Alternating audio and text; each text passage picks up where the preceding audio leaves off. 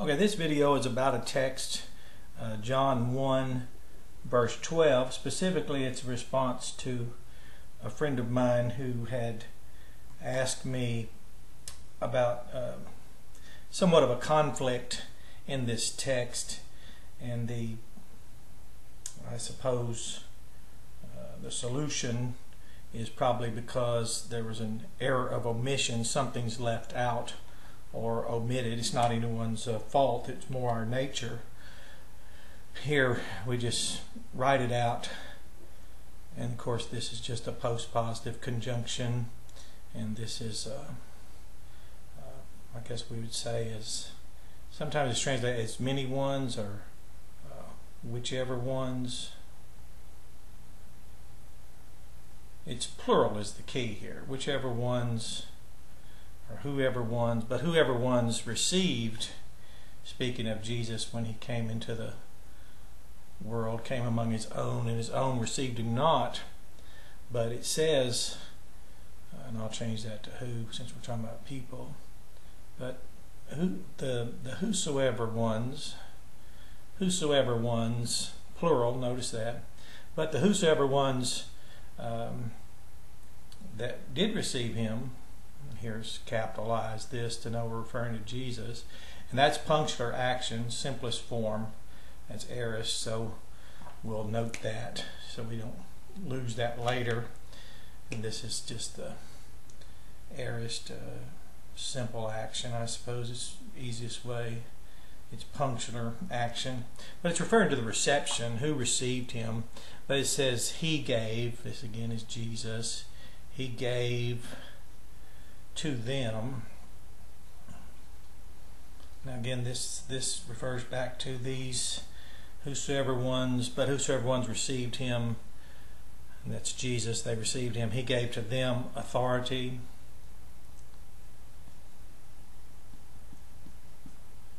And this is the word children of God. Of course, this is so common, no one needs to be told this. And this is from ginomai, word ginomai. It's a deponent verb, which that's a technicality for a different class. And to become, let's say it's middle and passive in form but active in meaning, or to come to be. He gave them authority to become children of God. And then here's where the error is, that is those who keep this in a flummox and somehow say that these people didn't believe. And it's to the ones,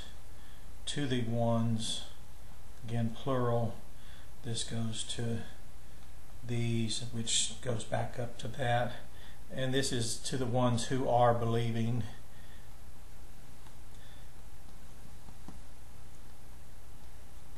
And I'll note this very carefully because it's a small thing to us, which is a big deal in the KOINE text. And it's actually a big deal to us when we speak of it. This is a present active participle. That's, I guess it's kind of self-evident. But anyway, into, that's just a little preposition there, into the name of him. Of course, they're back to speaking of Jesus, into the name of him. The name of him. Now the error of omission that seems to be the source of conflict about this very simple, but in KOINE, kind of action is a huge deal. Anyone can read it in grammars, from 100-year-old grammars to 10-year-old grammars to ones being published today. What had happened, these people were already believers. We know this. We describe verbal substantives as gerund nouns, gerundative nouns. We know that to be, but here the continuous action means they've already believed the gospel. They've already been born out from God. The authority here is the right to become, that is to enjoy this status, state of being, which is not spoken of.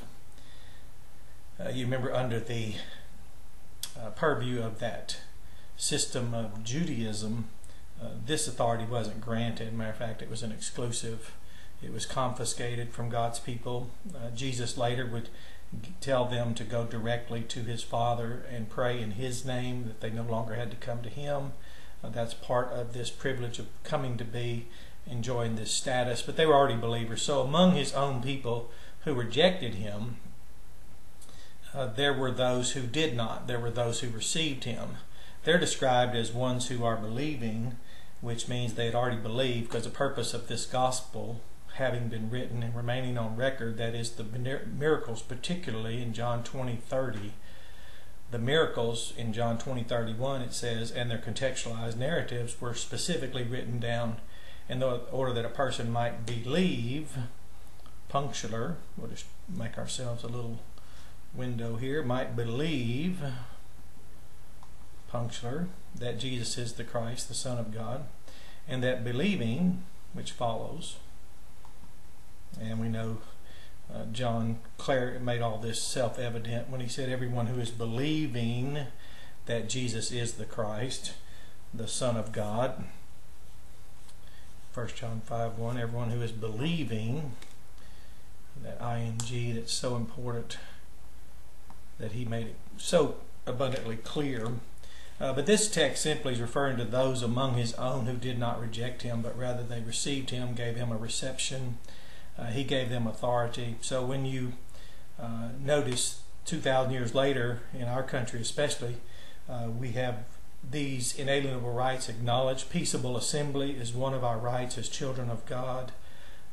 We have authority as historically it's said that political expressions were made that in this country we have no sovereign but God and no king but Jesus. That would be very appropriate today for us. We don't consider ourselves audacious or arrogant when we walk about and exercise our authority as children of God and approach our Father in the name of Jesus, our King. We find it very normal to approach the throne of grace, that we might receive help and mercy, and no one really is between us and God in actuality since the death and resurrection of Christ. But anyway, this is just an error of omission by those who do not notice the ing. So the tension comes when one side tries to, or not a side, that's a very narrow way to describe it. It's not people's fault that there's this contradiction.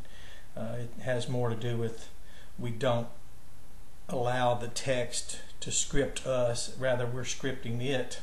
But this answers the question that is often posed, how do we say it, where someone later, the next verse, describing these people who are believers, that they were not born out from the will of man or the will of the flesh, but rather out from God. Well, of course, anyone who believes punctular, the gospel is generated through that gospel. Paul said, I generated you all through the gospel.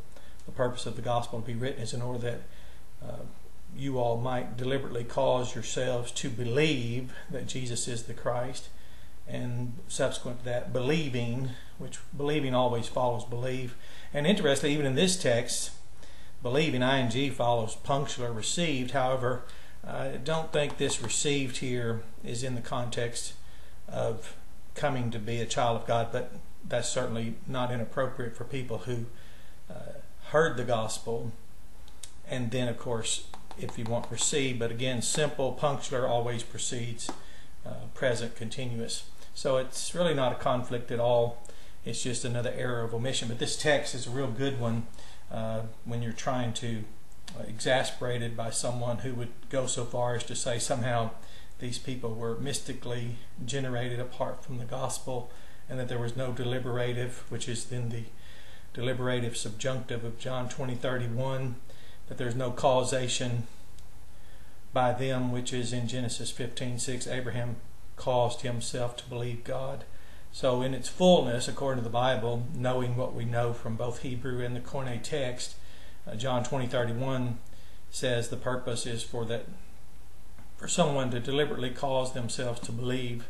And here these people are already believing, and of course this is why, as believers, they received him when he came into the world. He had a reception positive reception by his believers. And of course later, anyone who hears the gospel could, punctular, simplest form of action, receive him if that's what someone needs this to mean, and then subsequently become a believing one. But anyway, that's it. That's enough. It's very self-evident. It's certainly not easy, that is, if someone wants to bother to learn this common language, and it's so commonly expressed, and it has such specific wording and rules of grammar by which it's governed, that to miss the greater truth is why people promote the contradiction today. But that's enough, and this was for my friend who messaged me last night through Facebook.